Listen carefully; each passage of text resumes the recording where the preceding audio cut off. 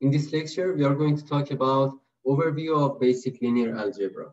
So we start with some basic definitions, then we talk about properties and functions in the matrix and vector domains. So linear algebra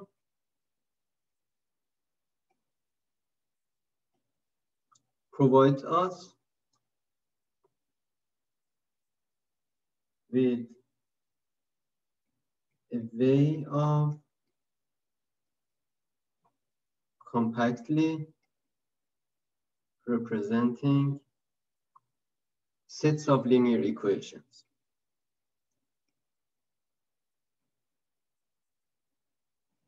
Right. For example, let's take a look at two linear equations. 2x1 plus x2 is equal to -5. 11x1 minus x2 is equal to 8. So if you want to show this set of equations in terms of matrices and vectors, then we can simply represent it as matrix A multiplied by vector of variables x is equal to vector B. So how do we determine matrix A? Matrix A in this case is 2, 1, 11, minus 1. And vector B is equal to -5, 8. And vector of variables is x1, x2. All right. So where did we determine these values? 2, 1, 11, and -1.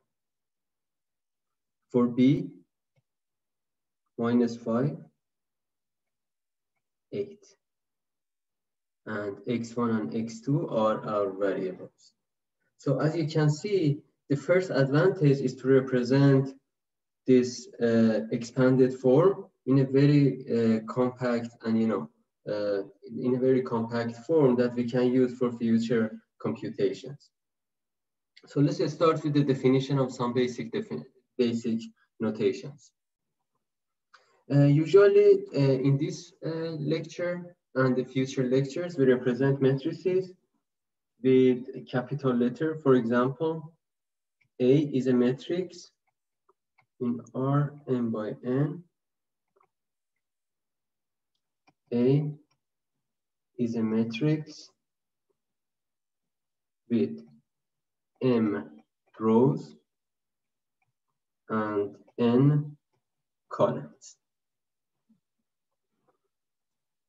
And in this case, entries of A are real numbers. So this is definition of matrix. If you want to represent A is going to be a matrix.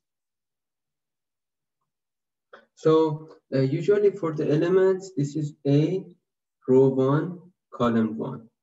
A, row 1, column 2. A, row 1, column n. A, row 2, column 1. A, row 2, column 2. And so on.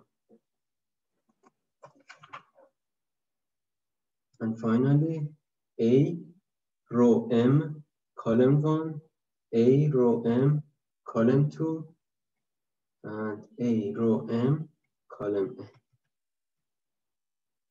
So this is an m by n matrix. It has m rows and it has n columns. So this is the representation of matrix A. There are a few other things. Sometimes you can represent each column of matrix A with a symbol.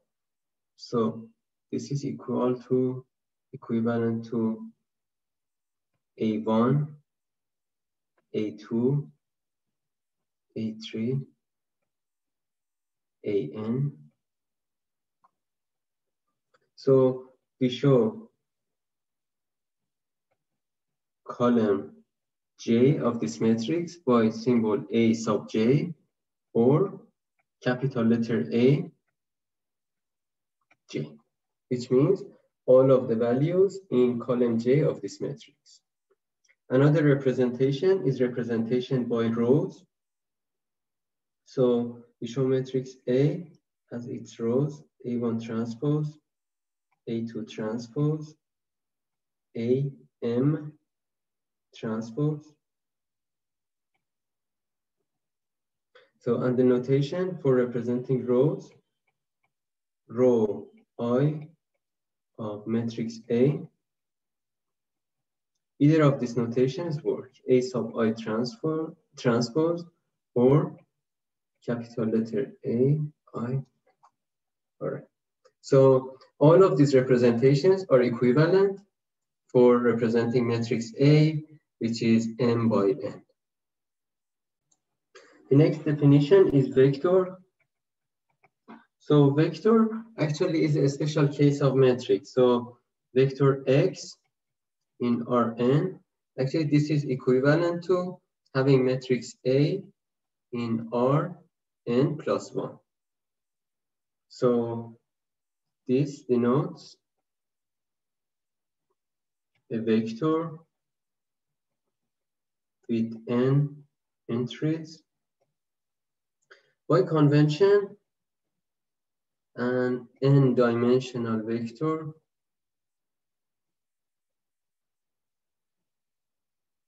is often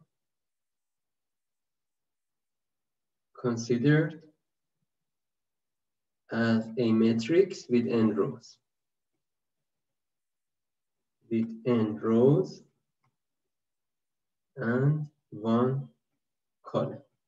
We also refer to this as column vector.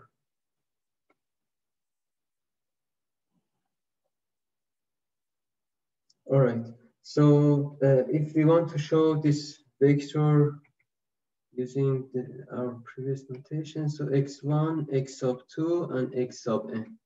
As you can see, this is also an n by 1 matrix because it has n rows and 1 column. So element I of this vector is represented as x sub I, element I of vector x. The next definition that we want to talk about is matrix multiplication.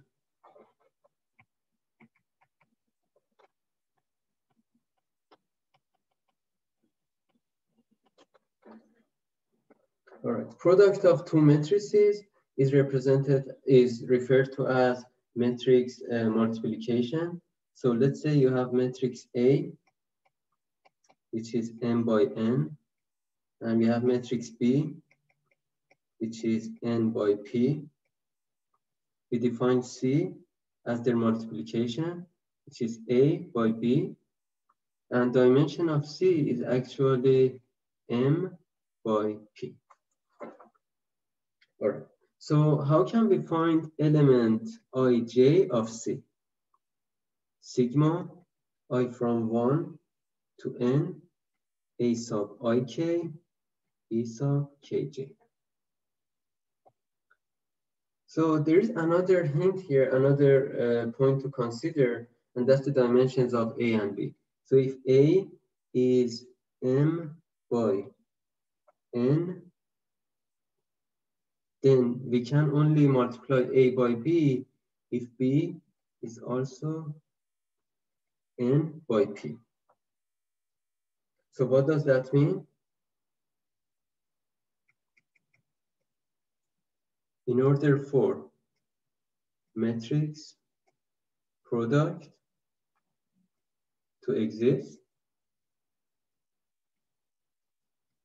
number of columns in A must be equal to the number of rows in B.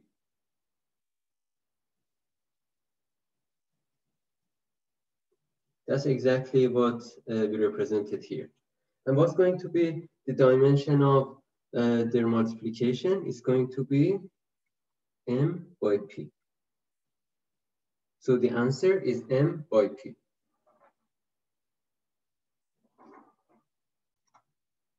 So the next definition that we want to talk about is vector-vector product. Vector-vector products. So there are two scenarios. Let's define two vectors. Vectors x and y that are both n-dimensional. So we define two vector products. The first one is called inner product. It's also referred to as dot product. So what's inner product?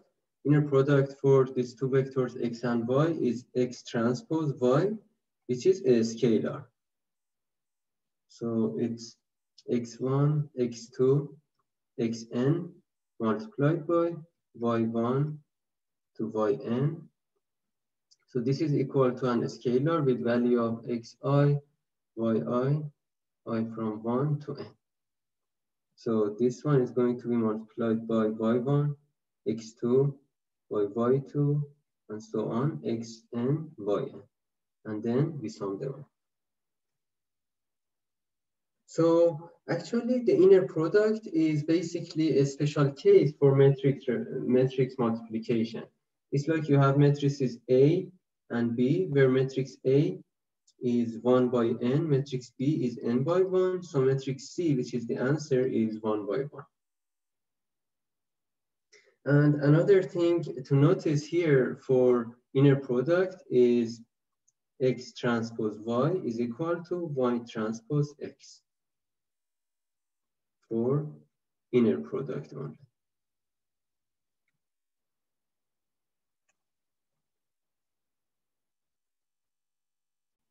All right, the next definition in the vector-vector products is outer product.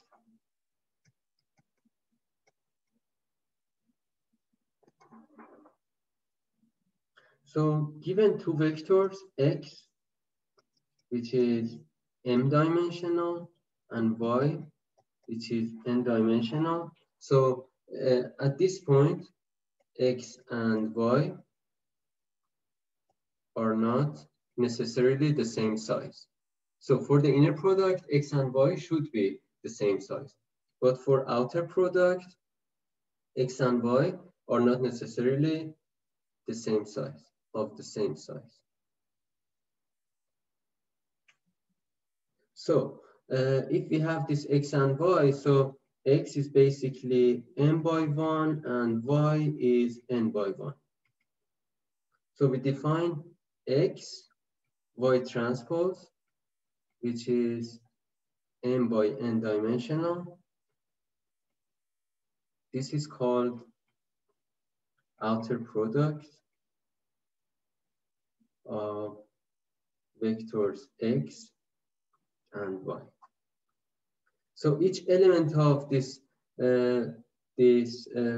outer product or this matrix, let's say element ij, is xi multiplied by y sub j. And let's write the expanded version.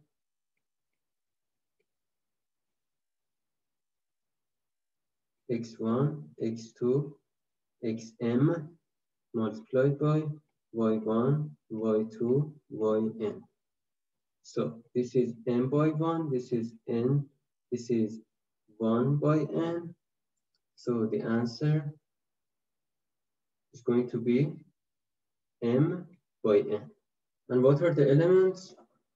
x1, y1, x1, y2, x1, yn, x sub 2, y sub n, x sub 2, y sub 2, x sub 2, y sub n, and x sub m, y sub 1, x sub m, y sub 2, x sub n, y sub n. Now we are going to talk about the third type of matrix multiplications, which is matrix vector products. So as we mentioned in vector product, this is also a subset of a special scenario of matrix multiplication where we have matrix A, which is n by n. So this is matrix A. And we have vector X, which is n-dimensional. The product, we represent the product as y is equal to A multiplied by X, which is m-dimensional. There are a few ways of looking at matrix vector representation, matrix vector multiplication. So the first one is simply say y is equal to A, which is m by n, multiplied by x, which is n by 1. So the answer is going to be y, which is m by 1. So we can find each element of y. The other way is to represent A as its rows. So y is equal to ax, first row of A, second row of A, mth row of A, and then x. So we basically can multiply this row to x, this row to x, this row to x, which is going to be their inner product. So the answer is A1 transpose x, A2 transpose x, AM transpose x. So if I want to explain this with some sentences, it means the i's entry of y is equal to inner product of i's row of matrix A and vector x. So yi, or element I of vector y, is equal to i's row of the matrix, inner product x. Let's look at another alternative. What if we represent matrix A with its columns, not with its rows? In that case, y is equal to ax. So now I'm going to show matrix A by its columns. Column 1, column 2, column 3, and column n. And we have x1, x2, xn. All right.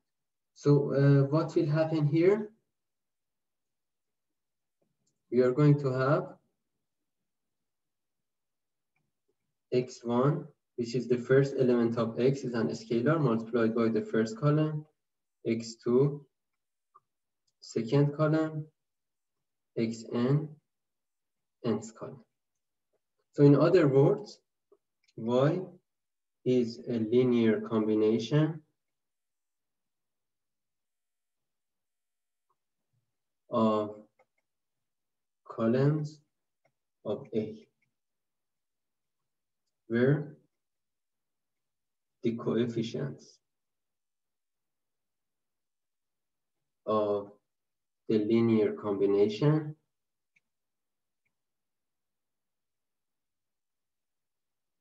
are entries of x. Let's review this one more time. Y is a linear combination of columns of A where the coefficients are entries of x. So now that I use the term linear combination, let's review the definition of linear combination. So in mathematics, a linear combination is an expression which is constructed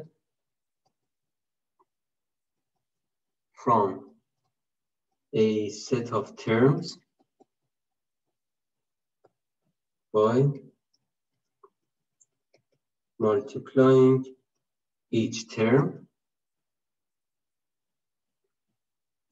by a constant coefficient,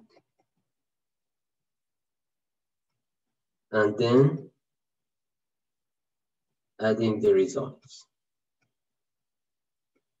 So those terms could be vectors, could be matrices, could be any element. But the coefficients, this is the key factor, are constant coefficients.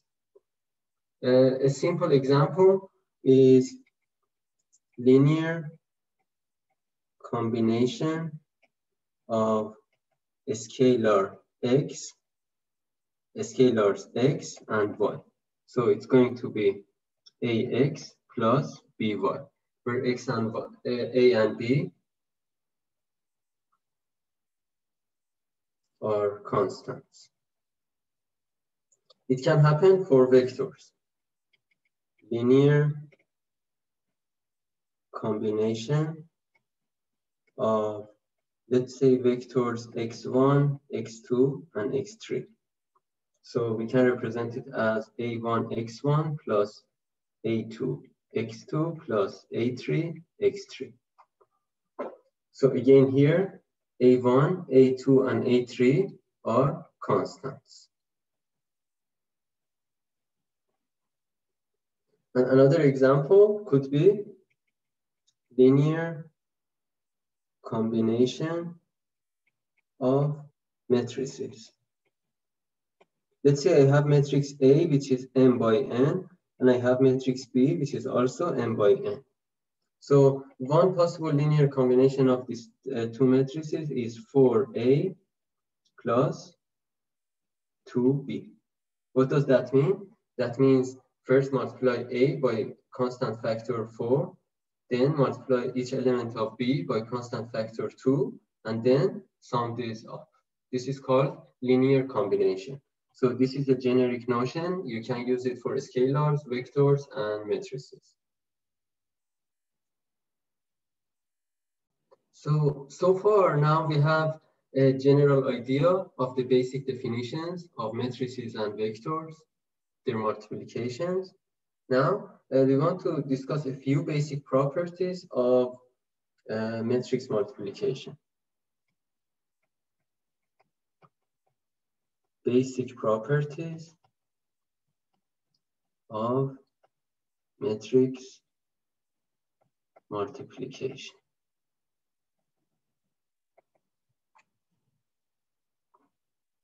First, matrix multiplication is associative. So what does that mean? That means matrix A multiplied by matrix B multiplied by matrix C is equal to A multiplied by B by C.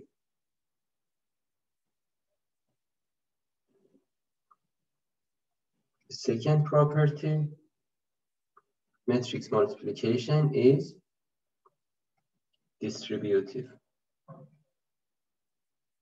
What does that mean? A multiplied by B plus C is equal to A multiplied by B plus A multiplied by C. Another important property is matrix multiplication is, in general, not commutative.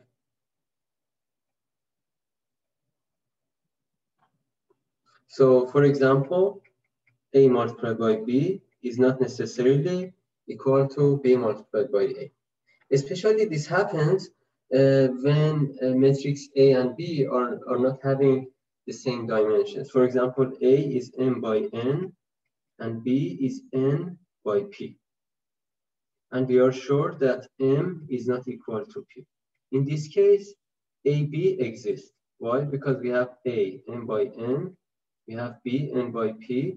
So AB's dimension is n by p. Let's take a look at BA. BA is B, which is n by p. Its dimension is n by p. And A, which dimension is m by n. So as you can see, it even doesn't exist because m is not equal to p. So BA does not exist. So that's why, in general, matrix multiplication is not commutative. We can also verify these properties. For example, let's try to verify the associativeness of matrix multiplication. Associativeness of ABC. We want to see why this is equal to ABC. All right. Let's define three matrices. A, which is m by n, B, which is n by p, and C, which is p by q. Why do we choose this dimension, these dimensions? Because these two should be equal, and these two should be equal to make this a feasible multiplication. So we start with definition of A, B, C. We want to see what's the element ij of this matrix. So we consider this as one matrix, AB as one matrix, and C as another matrix. So K from 1 to P, AB, which is one matrix, IK multiplied by C, KJ. Now what we are going to do, we are going to expand AB here. So we repeat, sigma, this is 2P. K from 1 to P, sigma, L from 1 to N, A, I, L, B, L, K, C, K, J. Now what we are going to do, we are going to bring C inside this parenthesis. So we have sigma, K, 1 to P, sigma, L, 1 to N, A, I, L, B, L, K, and C, K, J. All right. At the next step, what we are going to do, we are going to switch these summations. We will have sigma L from 1 to N, sigma K from 1 to P, AIL, B, LK, and C, KJ. All right. What does this mean? At the next step, I'm trying to bring BC, the multiplication of B and C, outside. So, as you can see, K only exists in these two. So this sigma applies to these two. I'm going to bring A sub L outside of this. Let's see what happens next. We have sigma L from 1 to N, A, I, L, sigma K from P to N, B, LK, C, KJ. So this is simply nothing but element Lj of multiplying B and C. So this is equal to sigma L from 1 to N, AIL, BC, Lj,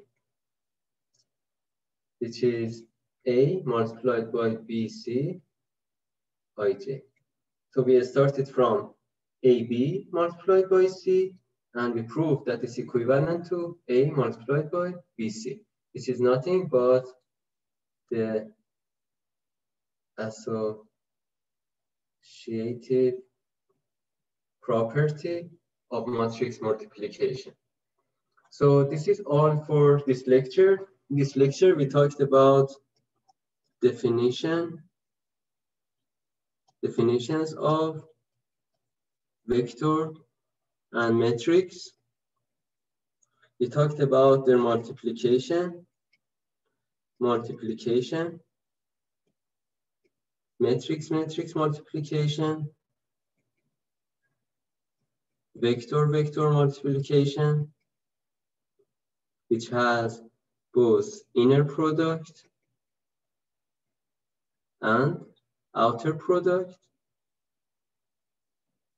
And we finally talked about matrix vector multiplication. After this, we talked about properties of matrix multiplication.